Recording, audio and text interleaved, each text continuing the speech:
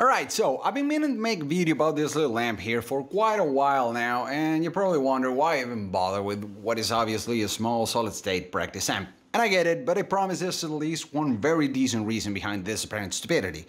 So let's first address the obvious. Yes, this is one of Laney's many attempts at, okay, let's just get something that makes a sound wired up, stick it into something we can shape into a box, might as well use cardboard and give it a shitty 8-inch speaker, there you go, that's an amp. And if you can find some stupid teenager that is willing to pay 40 extra bucks for a reverb tank, well, make a reverb version. And yeah, that's how I got my first amp. And that is it, okay? Granted, this thing is built like a fucking bulldozer, because dude, it's taken 2 decades of unspeakable abuse. It's been on the back of pickup trucks, some rooftops, it's been under the rain, soaked in beer and homemade liquor, probably puke, maybe even piss, I don't know. It's been tossed, dropped, kicked. I blew out the power stage twice, my fault, not the amps. And yet, it doesn't even have a scratchy pot, so it's got that going for it. But still, I mean, I got a Les Paul Traditional here, which by all known measures should sound like, you know, epic glories of ancient past and killing dragons, but it sounds like a cheap solid-state amp, because that is what it is. It sounds what it looks like, and it just can't help it. It doesn't matter what guitar you put through it, it sounds like that. And if we turn on the I Wanna Be a Marshall channel, well, still sounds like a cheap solid-state amp, because it is what it is. Now, the real reason behind this thing, and the reason I believe we can learn a lot about this little thing here in a minute, is after all these years, despite all the tubes and expensive guitars and digital technology in my grasp and lots of pedals and shit, I keep getting dragged back to this thing. I want to play it. There's something fun and interesting about it. And for example, it does clean up quite well. Responds to pick and attack wonderfully. Not even messing with the volume, it's just... That's the I Wanna Be a Marshall channel, and it sounds... It's probably not my right, but trust me, despite all the boxiness, and if you listen behind the cardboard sound, it has a rich content, it does have nice dynamics, it cleans up nicely, so I want to open it up. I want to find out what makes this amp special and what can be learned about it, so that's what I'm gonna do next. Okay, so I went on ahead, got this thing open. I looked at the schematic, by the way, which is gonna be in the description down below with some other stuff for nerds like myself to go and have fun. And I got my little testing setup here. There's the oscilloscope, there's a signal generator, which is producing a sine wave at 440 Hz. That's an A, by the way, in case you want to do in your guitar. And go straight into the amp, right?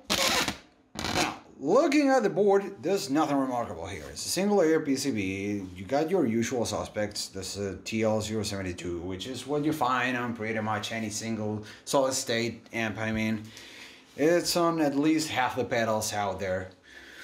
And it's a dual op amp. It's 2 clean stages. Signal goes in and comes out louder but clean. Same thing on the other side, comes in, comes out louder but clean, and then it goes into the power stage. Power stage is a TDA-2030, which is what you find on Marshall MGs, Orange Crushes, stuff like that. It's pretty much everywhere. And that is it for the clean channel, and that's what it does. It's pure, clean tone. That's what you'd expect on the clean channel of a solid state amp. Now there's also the I Wanna Be a Marshall channel, which does this. That's distortion. Now, how are we producing distortion here? And that's where it gets interesting, because ignore this TL072, that's for the reverb. We got no op amps left, and there's no transistors, and there's no diodes, and there's no clipping LEDs. There's nothing. The only thing you have here, and what makes this amp so fucking interesting, is this. This is a CD4069. Those are 6 logic gates. They're inverters. You give it a 0, it gives you a 1. You give it a 1, it gives you a 0. So 0 volts, it gives you 5 or near 5. You give it somewhere around 5, it's going to give you 0. So if you give it a sine wave, it's going to be turning on and off. That's going to be a square wave. That's going to sound like shit.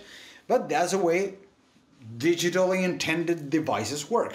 Unless you get clever around them and create some feedback. It works here, which I'm not gonna go into details. You got the schematic if you want, and you make it work like an audio amplifier, and not any audio amplifier. Each and every one of the 4 gates used on this circuit work as 2 transistors in tandem. You get 2 field effect transistors, which by the way work pretty much the same thing as a tube, only that instead of a grid, a cathode, and an anode, you have your drain, source, and gate, but they're basically the same thing in principle. So you get 2 in tandem, and you got them working in push-pull configuration. You get basically the same thing as you'd have on a B or AB class amplifier with tubes. And that's where it gets awesome, and that's what we're gonna test right fucking now. Testing, 1, 2. Okay, so we have a test signal that's a 440 Hertz sine wave, about 0.2 volts peak to peak. So let me first quickly go through the clean channel. Okay, so on the input of the first op amp, we have that exact same signal, that's the sine wave, and on the output, as expected, a larger signal, which if I zoom out, you can see that it's a perfectly clean sine wave. Now this is where clean and dirty channels part ways, but I'm gonna go along and continue with the clean channel on the output of this op amp, the second side of the op amp. Turn up the volume. Yes, a much larger sine wave. Boring. Let's go straight into the I want to be a Marshall channel. This is what interests us. See? Distortion. So this exact same sine wave is going into that part of the circuit, though, where we have this logic gates. So on the input of the first logic gate, though a bit attenuated, we see that there's a sine wave. That's because of the feedback network. Well, you can look at the schematic if you want, but on the output of that gate, if theory checks out, we should have audio. And what do you know? Yep, checks out exactly. We have a sine wave out of a logic gate. That's great, but that's not the whole story. Let's jump to the output of the second logic gate. On the output of the second logic gate, now I have gain available, and I'm gonna turn it up a little bit, and you're gonna see that, yeah, exactly that. We have an amplified sine wave that we're controlling with the gain. If I keep going up, it keeps getting bigger because, you know, we're trying to achieve distortion here. So let me zoom out again. That's 1 volt per division. That's a lot. And if I keep going up, keep going up, keep going up, there, you see how the top is starting to flatten? That is distortion. So that's big already. We're achieving distortion by using a logic gate as an audio amplifier. That's great, but pay a little bit more attention. You see how it's soft on the top? That is soft clipping, and not only that, the bottom still resembles a sine wave. So not only do we have amplification and soft clipping using logic gates, we have asymmetrical distortion. That is huge. See how it keeps getting more and more pronounced? And here, that's all the gain. And it's still a beautiful, very round type of distortion. It's asymmetrical and it's very soft. That is what you expect to see on a tube amp. And we're achieving that in solid state. And we don't only have that gate, there's 2 more to go. So let me just jump to the output of the 4th gate. And I'm gonna do this again. I'm gonna increase the gain. And this is the result of the first gate that was completely clean plus 3 distorted gates. Again, we're starting to get larger and larger signal, and see, again, it starts to flatten on the top, but now, I don't know if it's carrying out with this screen capture, but it doesn't have the same shape. When the top starts to flatten, the bottom starts to get weird as well. And if I keep going, you can see that it's still soft clipping, it's still asymmetrical, but the shape is a little bit different because this is the combination of cascading all the gates. And that is what great amps do when they want to achieve a lot of distortion. You don't just chop the heads and the bottoms off with LEDs or diodes, Marshall.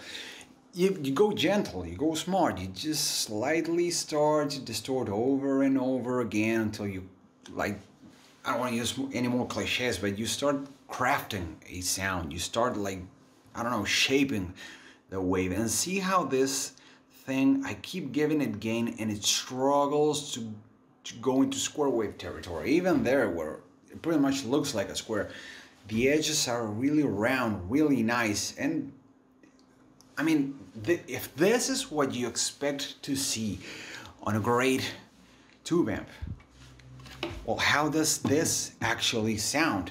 Because I believe a lot of small amps, even solid state ones, don't get a fair trial. Because, you know, when you're gonna cut costs, the easy way to go is cabinet and of course a speaker, but that's what hurts you the most. So I wonder, how does this amp really sound if we give it a bigger box and better speakers? So that's what I want to hear right now.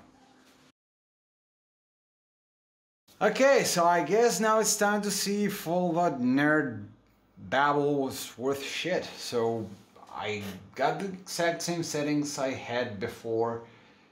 This is the amp. You're hearing the I Want to Be a Marshall channel, which is the interesting one. And now I'm gonna get the headphone output because it's the only output that it has. I know this is not ideal. And I'm sending it into the big box back there. Oh, all right. And I'm plugged into the loops, effects loop return, the volume really low so that I know that I'm not pushing the power valves. We're just hearing this thing do its thing. So here we go. This is gonna be good. Okay.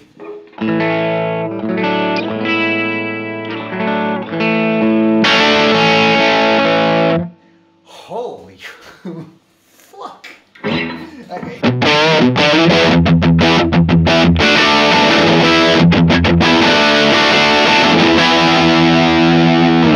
What the fuck? Let me try neck pickup.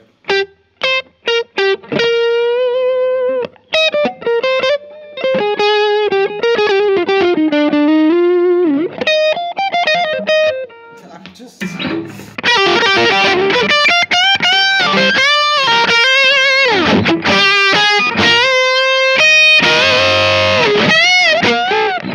I don't know what...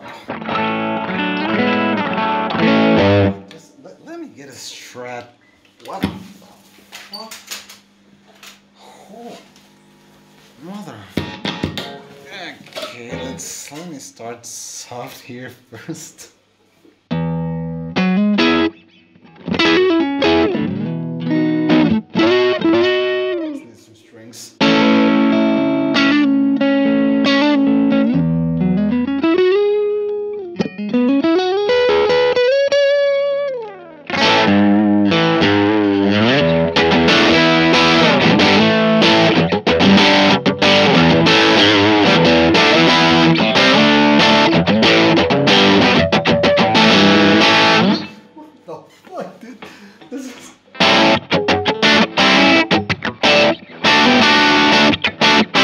Butchering everything. I don't even know what the fuck is going on here.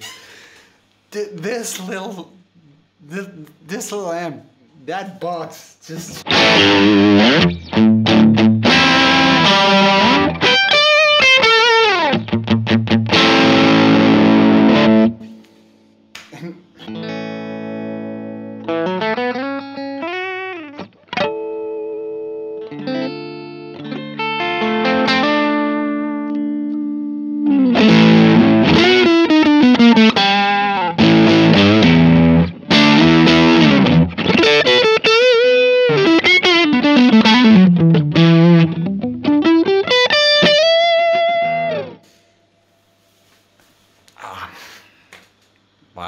I don't know what the fuck to say.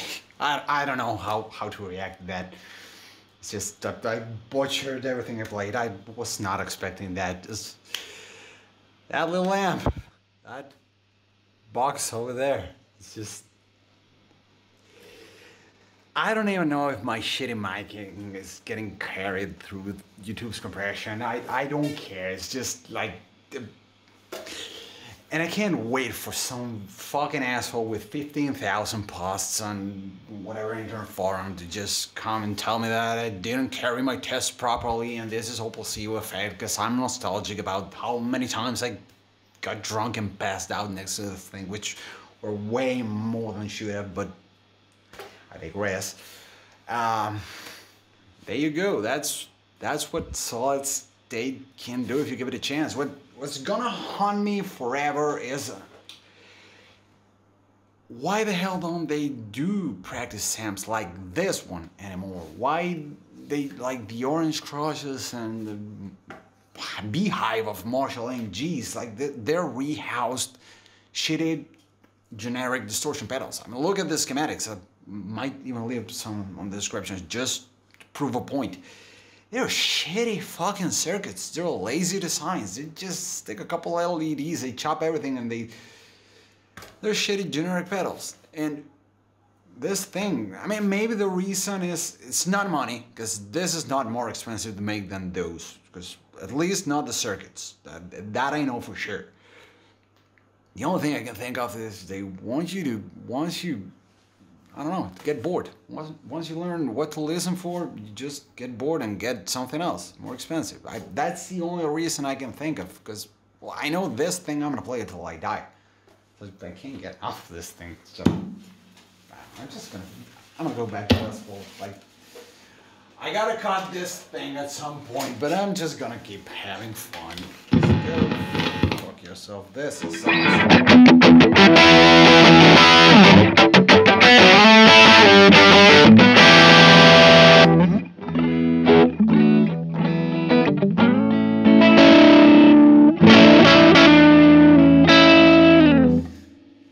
yeah, I gotta finish this. Wow.